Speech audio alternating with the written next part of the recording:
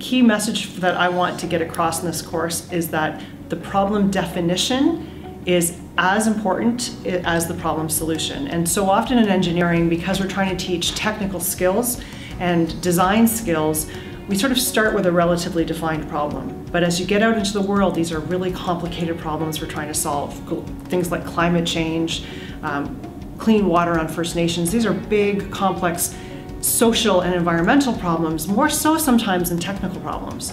And so how do you situate the problem that you're going to solve in that broader context? And so that's what I want students to get better at, have some practice in defining those and understanding that there are bigger why and how questions that they need to ask before they figure out what they're going to do.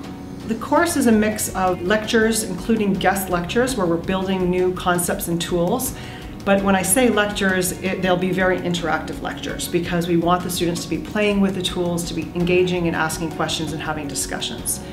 We also are going to have tutorials where we actually are working in teams to build out these new system maps of these problems. So we're taking the information that the students have gathered from the lectures, also from their own research, and we're bringing that back into the classroom. So it'll be a very interactive, very dynamic, and we're all going to be learning together because each year the students will be looking at different problems they're interested in, and they'll be bringing their own research and their own way of looking at the problems. So it'll be very interactive, very dynamic as we explore these problems together.